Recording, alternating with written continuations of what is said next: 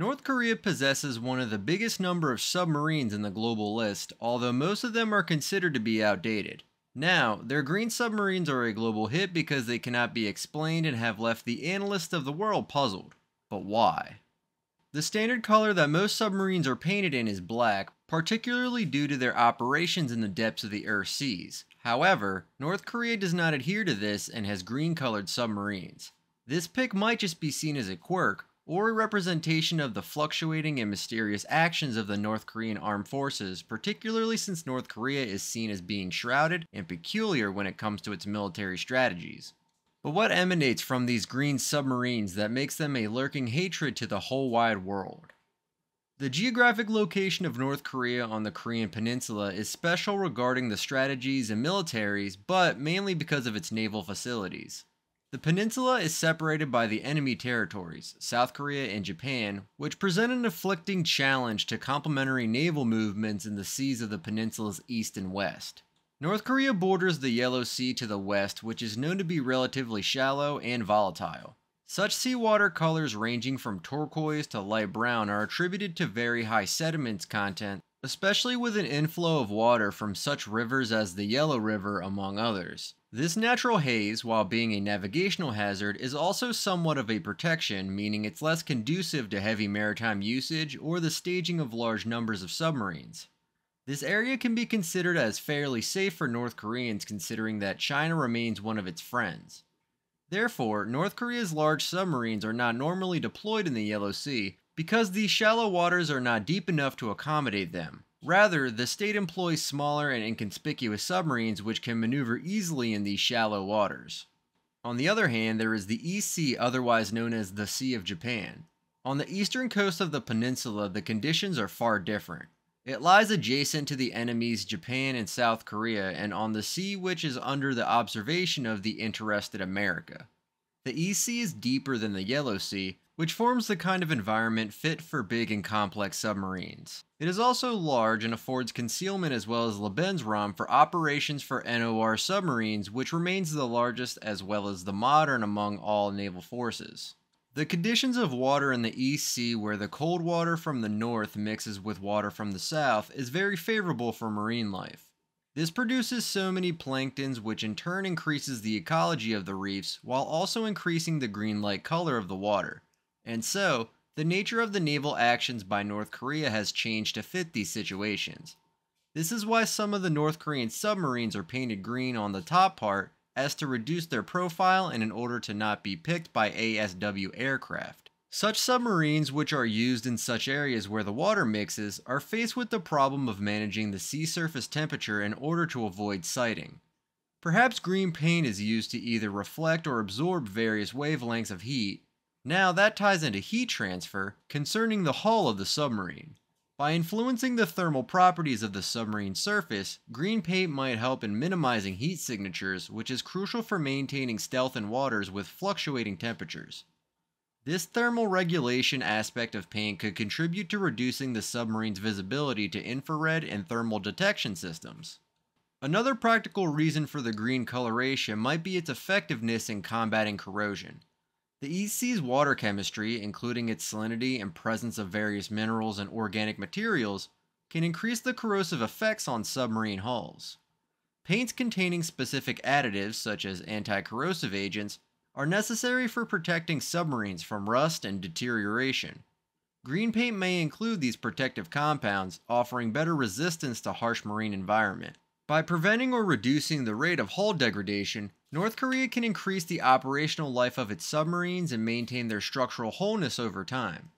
North Korea's green submarines are believed to use cutting-edge technologies that improve their stealth capabilities and operational effectiveness. This includes the use of air-independent propulsion systems, which allow submarines to remain submerged for longer periods without needing to surface. AIP technology causes a major increase in the submarine's life and operational range, making it more difficult to detect and track. The consequences of such advancements are extremely tactical. Submarines with AIP systems can cruise longer patrols and strike missions without the need for frequent resurfacing. This in turn increases their staying time in air zones, which consequently increases their chances of launching surprise attacks or being unidentified. For North Korea, which has a history of challenging actions and aggressive rhetoric, these submarines could be used in their favor and dominate power beyond the continent. North Korea's attention on submarine warfare in the East Sea is a proof of its asymmetric military strategy. Given its relative naval inferiority compared to its neighbors in the United States, North Korea relies on its submarines to offset this disadvantage. Submarines are a powerful tool of threatening enemy naval vessels, merchant ships, and even coastal installations.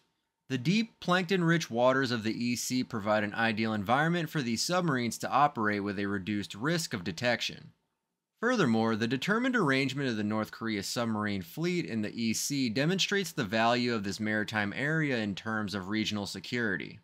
The East Sea is a vital region to North Korea, South Korea, Japan, and also the United States, which all have significant naval capabilities in that zone. North Korean submarines' presence complicates further what is already an explosive military standoff in Northeast Asia.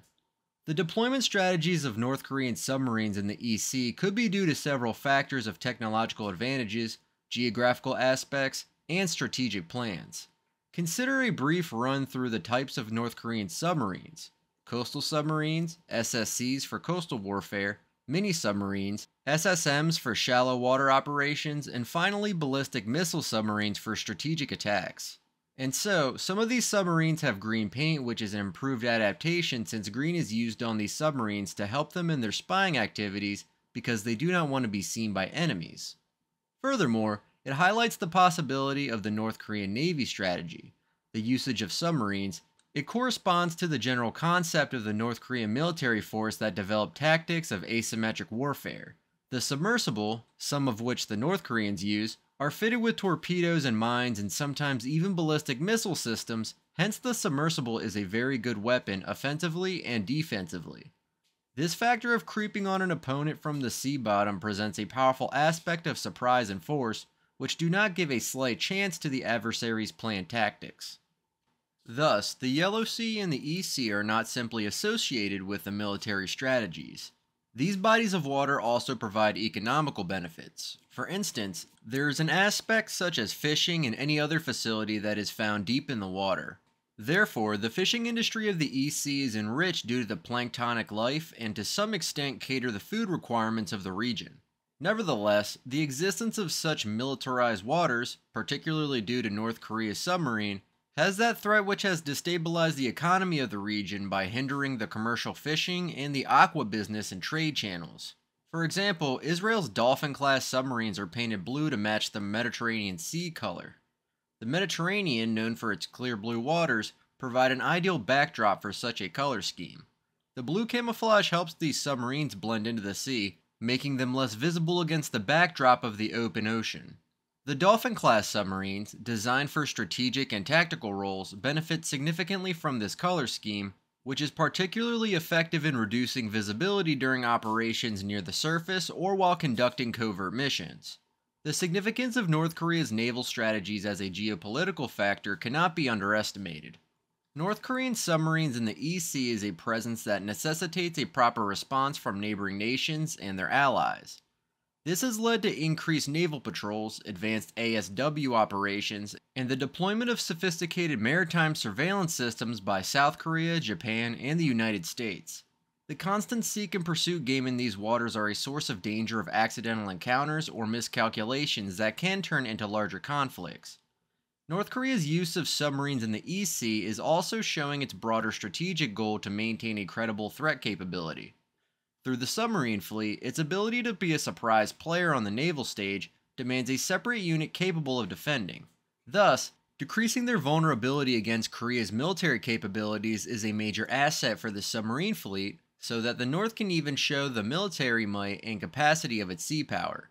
The tactic of ambiguity muddles the adversary's questions and gives them less edge, thus improving North Korea's general safety circumstances.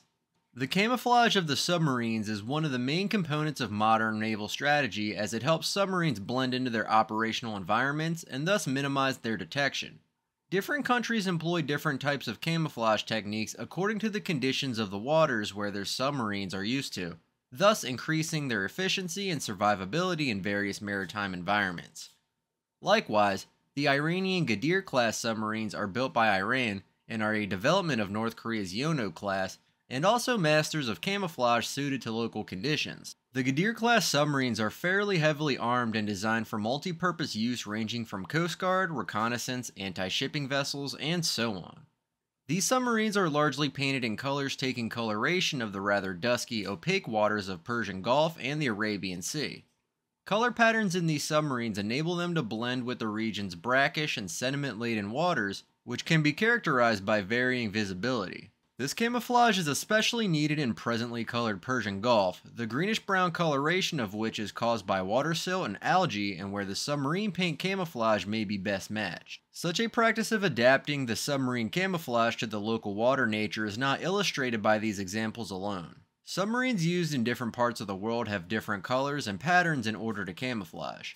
For instance, the submersibles in the Arctic zone of the world ocean might choose to apply white or light gray coloring in order to resemble the frozen sea and the snow. On the other hand, those using tropical may have coats of green or blue colors that blend in with the shades of corals of the tropic waters. The choice of green might also be down to other factors such as maybe an aesthetic or cultural influence. It is also important to note that in some cases, colors are chosen not only for the practical characteristics, but also due to some references to symbolic or national identification reasons. Green may be selected to represent this entire area because of various cultural and musical signs that are significant to North Korea. They may have intended such symbols in order to improve morale and to unify the military forces and give them a sense of identity. Camouflage equipment in submarines is a doctrine of naval concealment and stealth which involves processes like the reduction of the underwater noise, the shape of the submarine's hull, and the use of electronic countermeasures. The objective is to minimize the chances of being picked by the enemy's sonar and other reconnaissance devices. Camouflage supports these measures as it takes into consideration the visual detection that is less vital compared to the acoustic visibility, but is still a concern when the submarines maneuver near the surface. Besides the paint scheme, some submarines can also use other features to disrupt their outline or to camouflage them against the background. These adaptations are vital in ensuring minimum security threats in the performance of its actions within the operational facilities and to avoid being noticed through sight or by any other instrument. They remain as constantly reviewed and modified with regards to new inventions in the detection systems. In the periods of the Second World War, the closed formations of submarines of the US Navy used different kinds of camouflage to increase their concealment and chances of survival. At first, submarines began to be painted in light gray color as the selected option was best one for fogging. The shade of light gray was useful at hiding in the fog of the northern climates and coastal sections of the world where submarines would be utilized. The objective was to camouflage the submarines with the fog and haze that might hinder the visual perception of the submarines at a given point in time, particularly during hours of the day of clear sea surface navigation and interactions with other vessels. But the state of marine combat changed, and with the development of more sophisticated means of reconnaissance, the US Navy changed their concept of camouflage. They found out that dark blue was the better color for camouflaging submarines despite the type of aquatic landscape. The color dark blue enabled the submarines to merge with the depth blacker waters of the deep sea, especially in the night. However, dark blue paint had some issues. This paint was not long lasting in that when applied on the surface exposed to the marine environment such as water and sun, the paint peeled off easily. This fast degradation affected the camouflage aspect because the material wore out quickly, making it indispensable to create a long-lasting one. As a result of such threats, the US Navy shifted to black paint for submarines. Black paint was also tougher than its white counterparts in terms of resistance to environmental conditions, and namely, seawater and sun exposure. Besides solving the problem of paint fading, the utilization of black paint also had clear and rather rational advantages in terms of maintenance and further usage of the structure. Black paint showed to be more functional and useful for the submarines which require camouflage appearance for longer durations. Today, most modern submarines are black, although not for the reason one might initially think. The black color is mainly as a result of the incorporation of rubber tiles that are embedded with carbon black on their surface. First of all, they improve the hull's mechanical characteristics and thus the durability of physical structure of the submarine. Secondly, and probably the most important, the carbon black in the rubber tiles enhances the level of sound attenuation. This characteristic can be deemed highly essential in the current submarines since the main component of stealth is the minimization of noise. Hence, By reducing noise output of the submarine, noise produced by equipment and motion of water, the submarine becomes less audible to the enemy's sonar systems. In the same regard, other aspects in which Navy tradition has influenced the design of the submarine, particularly the ship, is through the change of color. Originally, submarines and ships were red at the bottom. This was because of the use of anti-fouling paint containing copper oxide on ships. Copper oxide was used as an anti-fouling agent, which, when coated on surfaces of ships and submarines, reduced formation of algae and barnacles that were invasive to the ships and resulted in drag. All the three materials that were applied were of red color, with the purpose of the red color being to determine the clean state of the hull. However, the effects on the environment have negated the use of such coating from reducing it. Newer regulations and raising consciousness of the environment have shifted the focus to far less harmful and significantly more sustainable anti-fouling methods. North Korea now has one of the largest submarine forces. The numbers are believed to be over 70. This large fleet forms one of the Navy resources of the country, although several of the submarines are rather old. Among these, the Romeo-class submarines are relatively quite famous. The diesel-electric propelled underwater vessels resembles those of the Cold War technologies that North Korea presumably obtained from the Soviet in the 1950s and the 1960s. Indeed, the Romeo submarines, many of which there were slow-moving and noisy, especially when compared to the modern submarine. They need to surface or to snorkel so as to recharge their batteries through their diesel-electric propulsion system, and hence they are more visible. However, Romeo-class submarines are still existent, posing a threat particularly to single-hull commercial sailors. Although they have large hulls and while they carry substantial guns, even though this is not top of the line, they offer torpedoes and mines that it can use in civilian and military vessels. Probably one of the reasons for such a decision is that the ability to launch a strike from the position submerged below the waterline is still a potent force, even if the said submarine is slow and loud by modern standards. The green-colored submarines that are attributed to North Korea are a nightmare because it challenges the non-proliferation trends of the world and interrupts the existing security systems of the world as well. North Korea's experience in the development of submarine technology also creates the risk of their distribution or proliferation to other unstable countries or terrorists. The sharing of already developed military machinery may significantly further world insecurity, since such agencies might use it unsteadying the whole world. It may also prove difficult to monitor and contain the submarine-based missile system as the organizations take the application of their systems to the external world. About the green submarine capability, it is said that it can attack currently existing navies and missile defense systems directly. Thanks to the current plans and the equipment of the conventional defense, it can be clearly seen that it can be ineffective in combating these high-tech submarines, thereby leading to the creation of a new arms race. This increase of the military parity and competition in developing the technology could distract some of the resources which can be invested in prime activities such as economical growth and enhancing the quality of life for needy people within the society. Thanks for watching and stay tuned for more content like this.